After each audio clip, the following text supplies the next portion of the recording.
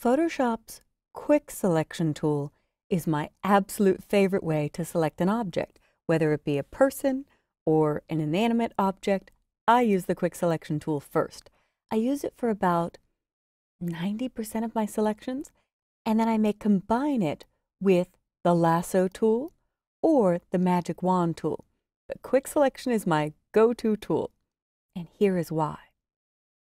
Quick Selection uses a brush, and if you stay away from the edges and paint by clicking and dragging inside her arm, let Photoshop do the heavy lifting. It found the selection edge for me. If I stay well away from the edge and get that round brush right in the middle of the top of her arm and her hand and straight down her hair to her back, Photoshop found all of these edges.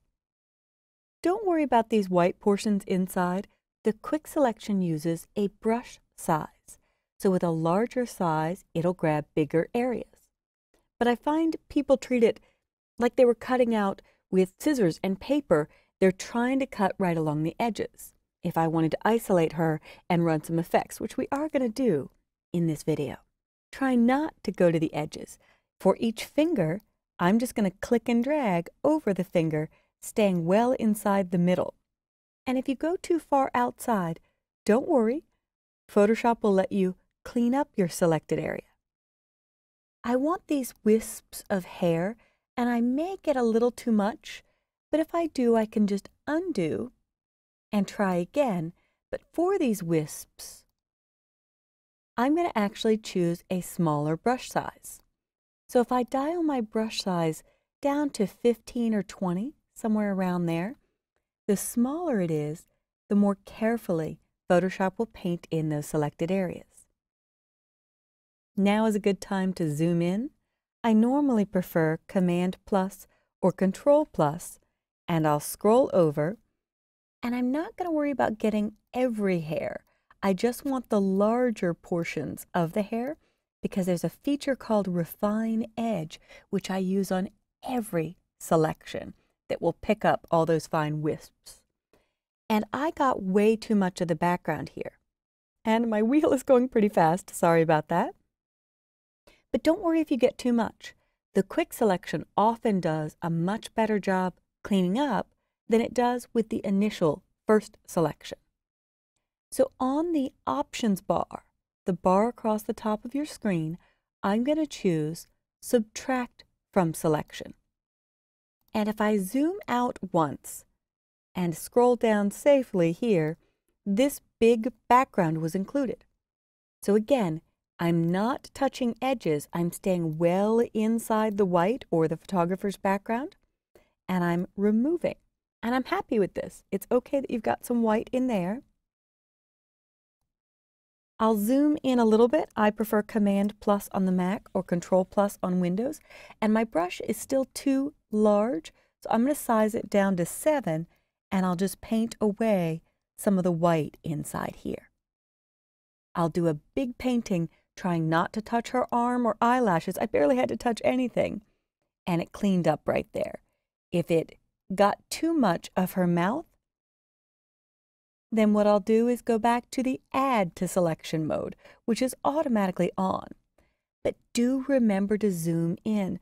You will be far more tired at the end of a day of Photoshop work if you're constantly moving closer to the screen and straining to see it. We can zoom in a lot in Photoshop. Take advantage of it. Now I'm going to choose View Fit on Screen to see the whole image, and I never finish a selection without running Refine Edge. Refine Edge lets me see my selected area. Not too shabby.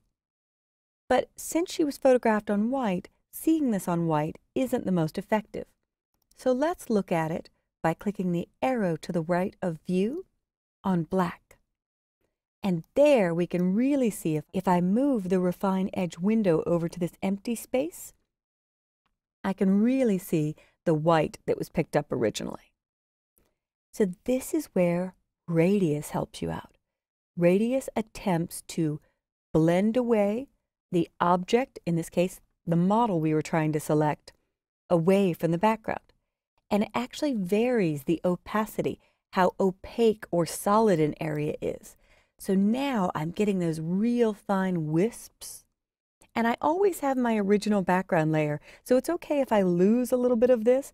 I'm not harming the model in the making of the shot. If I still have some white that I want to clean out, I can use this Refine Radius tool, so I could paint in given areas on the photo, and Photoshop will reevaluate what it should drop out and what it should keep. And I know ultimately she's going to stay on the same background, so it doesn't have to be perfect, it just has to be a good edge on her. If it's blending away too much of her fingers or her nose because the tone in those areas was close to the background, I can choose Erase Refinements. Underneath, I'm just clicking and holding and switching tools. And now I'll paint over her nose and it gets back its solid color. I'll paint over each finger, just a little bit, staying well on the inside. That's the goal with the Quick Selection tool. I'm very happy with this. So now what I'll do, just check her nose to make sure I got all of her nose. There it is. Now what I'll do is say Output to a new layer with a layer mask. So my background stays intact and I'm separating or isolating her to her own layer. So once I do New Layer with Layer Mask and click OK, there the background has been hidden. I've got this background copy, which I'll double click and name Model 01, or just 1 is fine.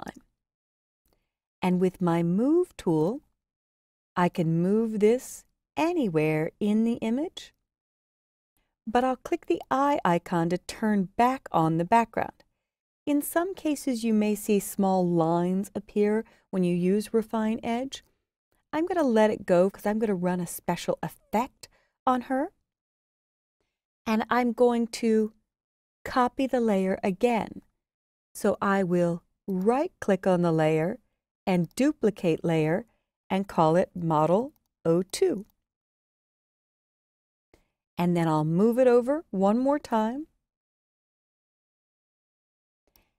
And the last copy will be my final. So the last copy, I'm going to select Model 2, right-click, duplicate layer, and this will be Model 3. And this is why the line won't harm me so much, because when I'm finished, this Model 3 is actually going to stay on top of where she was originally. So here we've got 1, 2, and 3. Let's apply some special effects. On Model 1, I'm going to choose Image, Adjustments, Hue and Saturation. And when I hit Colorize, there you can see she turned red in the background. I usually like this very subtle, so just a hint of the red, and I'll click OK. I'll click on Model 2, Image, Adjustments, Hue and Saturation, click Colorize, and I think I'll go for a blue in this one or purple.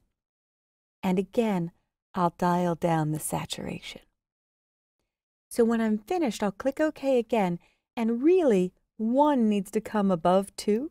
That's layer stacking order, and there is the special effect I'm going for. Just a taper of the models down as if she were on top of these other 2 versions of her.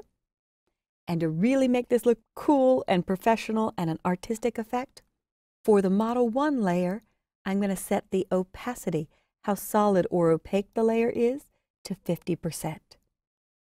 And for the Model 2 layer, I'm going to set the opacity to 20%. And we have used the Quick Selection tool to isolate the model to her own layer, Refine Edge to get the best selection, and several new layers to blend and do artistic effects. And it's really interesting when you turn off the top layer, you could see the original background underneath and some of that seam that I said don't worry about on the Model 1 and 2 layer. But I'm very happy with this result, and this is the goal, to make a selection of an object, put it onto its own layers, make the best selection using Refine Edge, and creating a neat artistic effect.